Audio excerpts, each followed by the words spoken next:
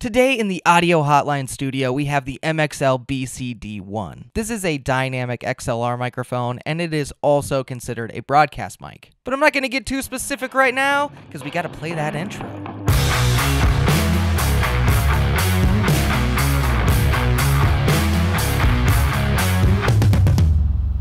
Welcome all audio nerds to the Audio Hotline.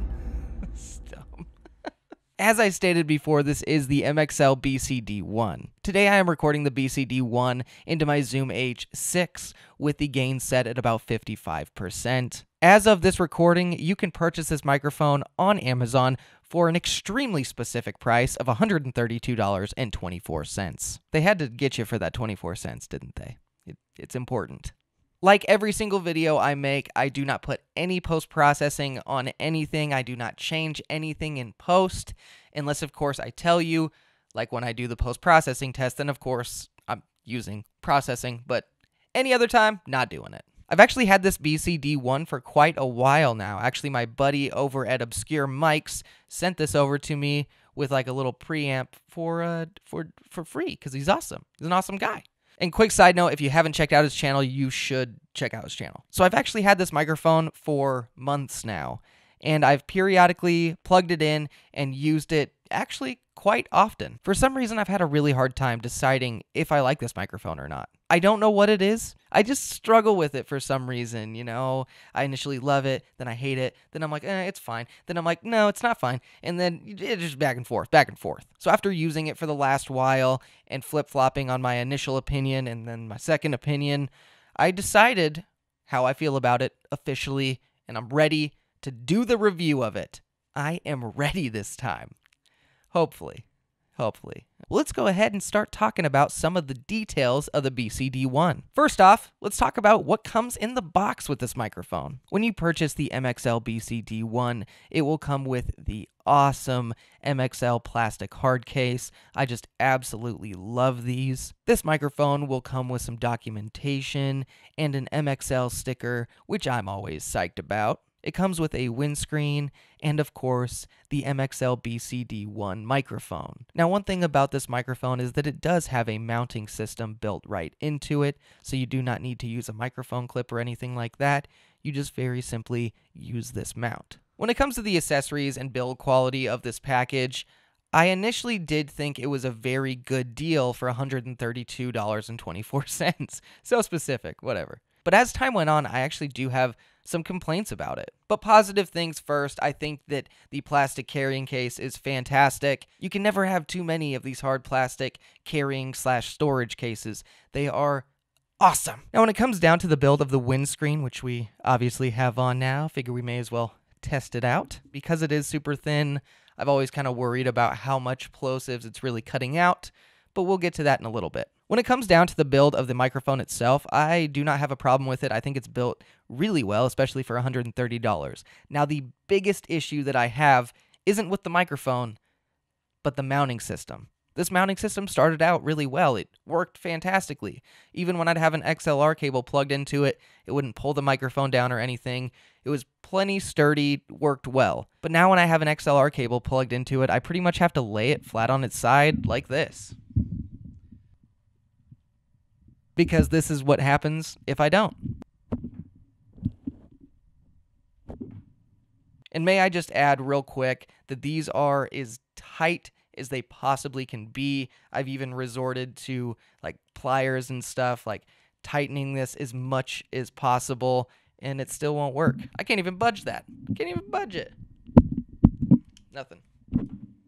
I don't know if this is a common issue with this mounting system. I really hope it's not, but it's definitely something to be aware of. Well, now that we've gone through some of the basics of this microphone, let's go ahead and nerd out, get real specific with some specs. The MXL BCD-1 is an XLR dynamic microphone with a cardioid polar pattern. MXL recommends this microphone for broadcasting, podcasting, voiceover work, vlogging, recording vocals, and instruments. When looking at the frequency chart, you can see that there is a boost in the lows and a boost in the highs, and there's a bit of a dip in the mids at least when you compare it to the bass and high frequencies. Well, now that we've gone through the basics and the specs, let's go ahead and test this microphone out. During these tests, I will use the windscreen as well as not use the windscreen so you can see what it sounds like both ways. Let's go ahead and get close to this mic. If you want to pull your BCD-1 in real close and give it a little smooch, here's how it's going to sound. Maybe smelling and kissing foam is more of your thing, so you get real close to this windscreen. It smells kind of chemically, not gonna lie to you, but here's how it would sound. Alright, this next one's gonna get a little loud, just preparing you for it. Let's do some plosives. Peter Piper picked a patch of pickled peanuts. Peter Piper picked a patch of pickled peanuts. Peter Piper picked a patch of pickled peanuts. Peter Piper picked a patch of pickled peanuts. Now let's go ahead and check out the polar pattern of this microphone.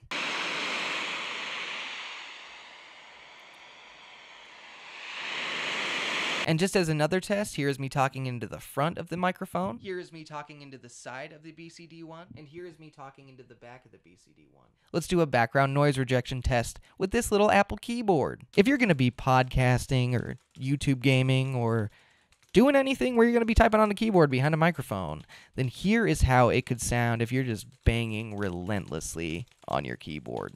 Maybe you need a microphone for your podcast, but also for your YouTube channel. But on your YouTube channel, you don't want the microphone and the camera shot.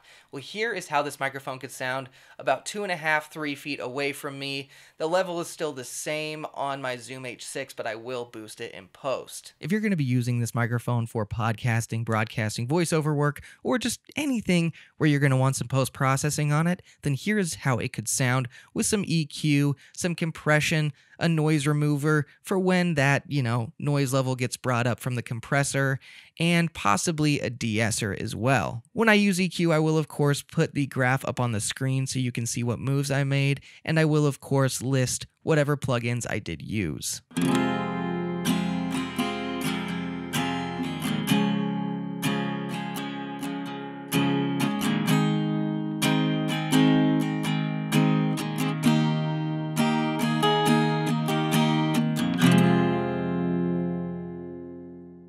Now, before we move on to the review section of this video, I want to do just one more thing. But first, I'm going to plug this microphone in. Now, the reason I'm using a different microphone during a review for this microphone is the fact that I'm going to do a little bit of a blind comparison right now. And I don't want your ears to be too used to the MXL BCD-1 that you can pick it out immediately. We're going to compare a microphone that is very similar to the BCD-1 in a lot of ways. But as I said before, it's going to be a blind test. If you want to pause the video and say which one you liked better and which one you thought was the MXL BCD-1 and potentially which one you think the other microphone is, feel free to do that. That'd be a fun time. Be a good time. So essentially, there's just going to be a mic A and a mic B. So let's just let mic A go ahead and take it over real quick. Here is the sound of microphone A, and here is the sound of microphone B. Once again, here is the sound of microphone A, and once again, here is the sound of microphone B. And one last time, here is the sound of microphone A, and for the last time, here is microphone B. Now, I'm still using the Shure SM48 for a minute because I don't want you to know which one was the MXL mic. Well, now that we've gone through the basics, the specs, and the testing, and we did a fun little comparison, let's jump into the review, and during that section, I'll let you know, which mic was which one was the MXL, and what the mystery mic was. All right, now we have the BCD-1 plugged back in. And let me just tell you real quick, during that comparison, I personally prefer microphone A. I feel like microphone A has really good clarity. I feel like it has a decent low end, and it's also not super muddy. I feel like microphone B just had not nearly as nice high end, and it was just more muddy. Now I will reveal what the mystery mic was. And during this review, it's actually been like a little Easter egg, little hidden in plain sight, if you will. It is the Rode Pod mic, and it is right there. It's been on that table the whole time. Now, the Rode Pod mic is very similar to the BCD-1. They both have the mounting systems, they both have incredible build quality, both dynamic cardioid microphones, and they're both meant for podcasting, broadcasting. Now, the Rode PodMic is essentially $100. It's like $99 or something like that. But you may remember that this is $132.24. Now, that means that this microphone is essentially 32.24% more than this mic. Now that you know the price differences, do you know which one was which in the comparison? If you thought that microphone A was the MXL BCD-1, you were wrong. Microphone A was the Rode PodMic. And personally, I thought microphone A, the Rode PodMic, was quite a bit better. I'm not saying that the MXL BCD-1 is a terrible microphone. I'm not saying it's trash. I just feel like there have been microphones that have surpassed this in quality for a similar price, or like the PodMic, a lesser price. Sure, the Rode PodMic pretty much comes as is, but it does better on plosives, it sounds better, and honestly, I think it has a better build quality. But enough of comparing between the PodMic and this. Some of the things that I don't like about the BCD-1 is the fact that it doesn't do very good on plosives. I've mentioned it multiple times, but I'm bummed as hell about the mounting system just breaking. I love the plastic hard cases, they're awesome, but they're not awesome enough to justify this microphone, in my opinion. But the biggest issue that I have with this microphone is that for the price of it, I just don't like the way it sounds. But the interesting thing is, I used to like this microphone. I didn't think it was like the most incredible thing in the world, but I thought it was good. When I would test this microphone out, I'd have it in my headphones and I would be like, oh yeah, like it's fine, like it sounds good. But then I would plug in the Rode PodMic, the Rode Procaster, and I'd just be like, oh, the MXL isn't that great. So what I'm essentially getting at is that I don't think it's terrible, but when I would compare it to microphones in a similar price bracket, I was always a little disappointed in this. So the grade that I give the MXL BCD-1 is a D+.